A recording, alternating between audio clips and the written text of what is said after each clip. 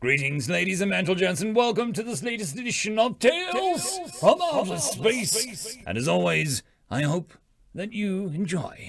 Story number 1. The Gift of Victory. Written by a glass of whiskey. Time to conquer the humans. They almost as mighty as him. Solankians had gone before. His spies had told him that they had traveled to humans with a grand fleet, but curiously, not what happened to it. But he, Emperor of mighty Arcadian people, would succeed in the place where the Solankians had possibly failed. Gathering his mighty fleet, he set course for human system Sol. As he entered the outmost planet, sensors reported that no human fleet was approaching. Although some Solankian ships were detected, and a lot of others destroyed, no, decommissioned. The barbaric humans had not only defeated them, but turned them into scraps. Truly a horror. When he contacted them, they were happy to hear from his fleet.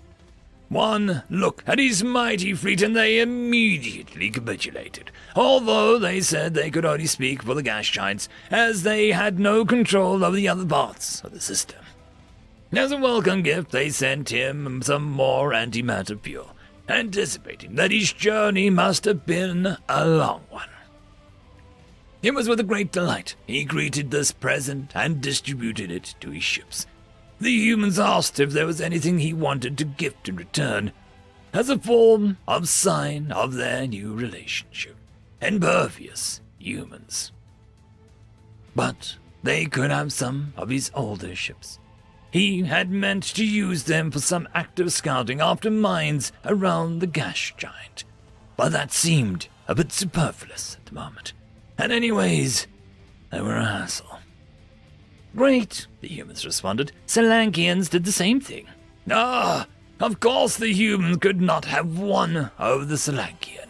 They had bargained with them. The fools! They had probably got further into the system. The humans asked if he wanted some food or other supplies. Perhaps another exchange of gifts. But no, his focus was on the conquest of Sol. So he bid them goodbye and set course for the inner planets. Through the asteroid belt, it wasn't long until he was hailed by the other humans. He hadn't even been able to detect him, hidden in the crevices. Hello, oh mighty Emperor. We wish to surrender. There had been an awful lot of surrendering, but if the humans wanted to, who was he to stop them? Excellent, Your Grace. We wish to exchange gifts as a token of this. We can furbish you with extra armor for your ships, and only ask for a token in return. This is rapidly turning into the easiest conquering yet. Once again, the humans gave him what he needed, and once again he gave them some ships in return. They were his seekers, meant to find hidden installations in the asteroid belt, a task they were apparently incompetent at, and so unneeded anyway for the rest of the conquering. He noticed that the ships that were sent out to do the refurbishing shared a lot of their design with that of the Solankians. Clearly, the humans were resourceful if they managed to use so much of their fallen enemy's resources. Why hadn't they done anything against him? But never mind that. With these now fueled up and armored up ships, he continued on into the heart of human system, Mars and Earth. The two crown jewels. Again, he was hailed. Oh, mighty Emperor, unfortunately we have already been conquered by the Solankians. Would you like to wait? Wait, conquered? Then why hadn't he seen or heard from them? Oh no, the humans wouldn't fool him so easily. Ha! Your trickery won't work on me. My senses might see Solankian ships, but I have seen many of their ships before. In your service. They are clearly refurbished ships in human control. Now he had seen what the human had been going for. Too bad it was him. On some lesser beings it might have worked. If you say so, the human broke contact. Another transmission was incoming.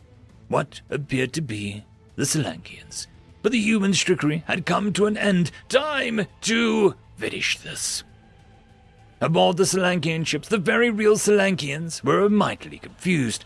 After having conquered the humans without any resistance and some small exchange of gifts, the celebrations had been long and intoxicating.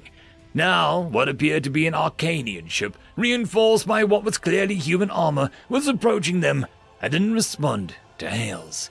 Did the humans have an alliance with the Arcanians? More ships ready for battle. Finally, a fight and armor, as well as numerological superiority. It would be an easy one. Prophetic words. The Solankian ships responded sluggishly and were no match for him. His great armada made full speed for their positions where they were ripped to shreds. His conquest complete. Well done there. It was the incoming transmission from the humans. Our surrender is yours. Congratulations. He was not used to those he had defeated congratulating him, but he could certainly get used to it. I see you've lost some of your fleet, and other parts of it are badly damaged.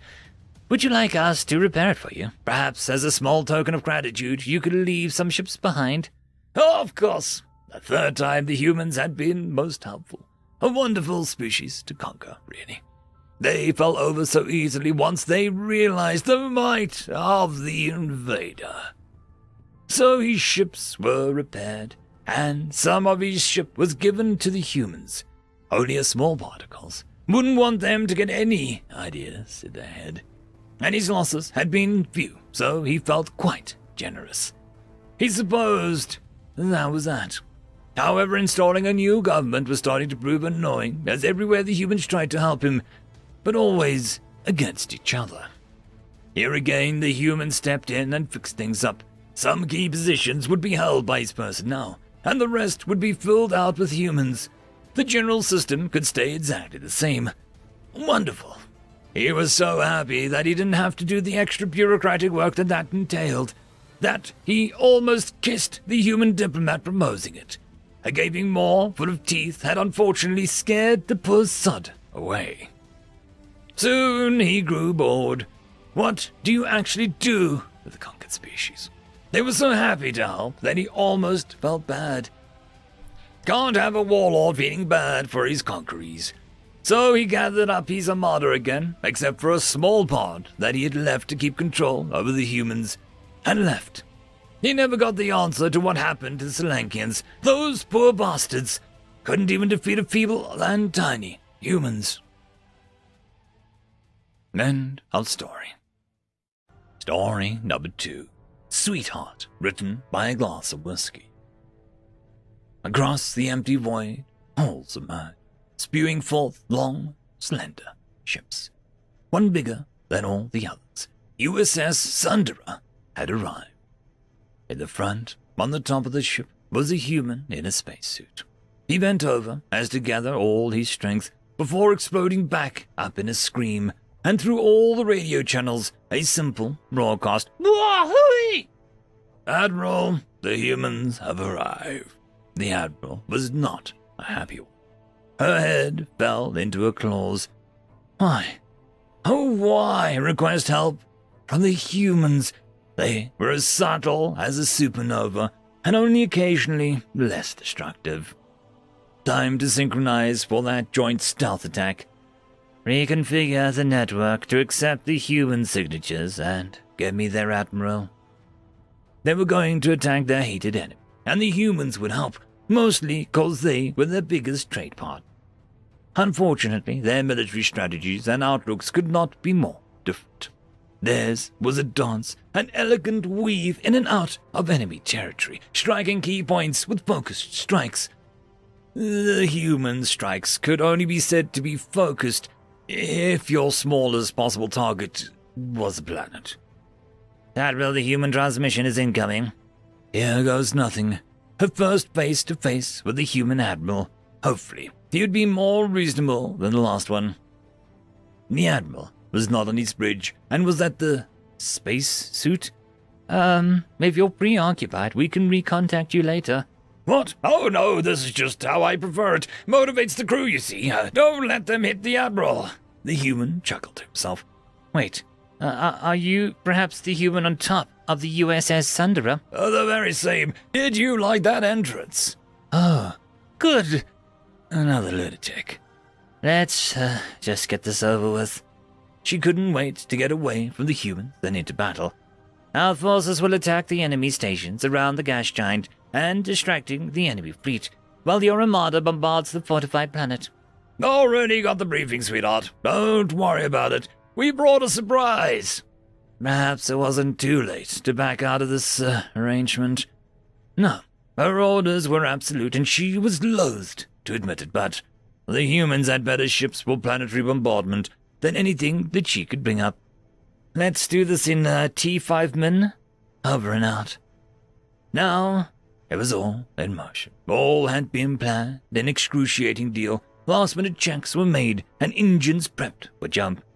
All ships in the fleet prepare for jump on my command. Jump off into hyperspace, her ships beaming of all the colors from the exotic particle energetic interactions contrasted sharply to the humans' dull blue. Both entered the system at high alert, straight into defensive positions. They had been expected, or rather, predicted. It was good, although obvious plan to attack the main supply depot. She could see her fleet quickly spreading out, darting in and out of the fire as the shields glimmered by each strike from the enemy projectiles. Some ships exploded into a fiery red as their shields overloaded. Far more damage was being done to the stations as lasers beamed across their surface, glowing white-hot from the heat. It was going well.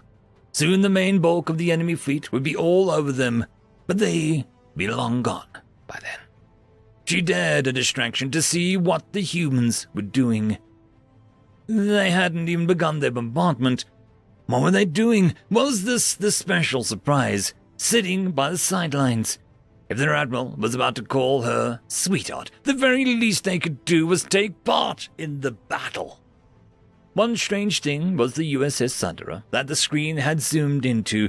It had broken into many pieces and was now many times longer than it had been before. She was about to ask for a more detailed report when a bright light filled the view. Had the human self-detonated the ship? This was just getting weirder and weirder. A moment later, another bright light. This time, it was the fortified planet that shined like a star.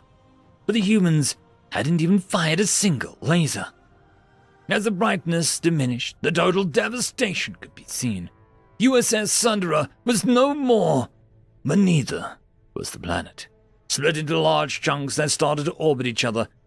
It didn't matter how far down the fortifications had stretched. Even if they had reached to the very core, they couldn't have withstood that.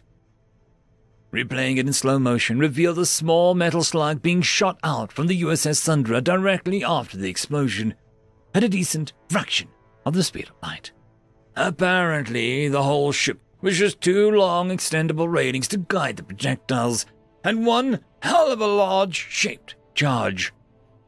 Objectives had been achieved, damage to station and destruction of planet fortifications. She looked at it in a moment of awe, interrupted by a message from the human admiral. Lovely battle. Must get going. Good luck with the war and see you later, sweetheart. End of story. The algorithm reckons you should be watching this video next, and I recommend that you should be always watching my video. So, click with energy! And yes, clicking that does help the channel. Thank you very much. I would just quickly like to give thanks to our Tier 5 members: Elithia, Barky, Futicule, Meridian117, Cam Maxwell, Casper Arnholtz, Albarden Gusta, Savage Patch Papa, and Lord Azrakal.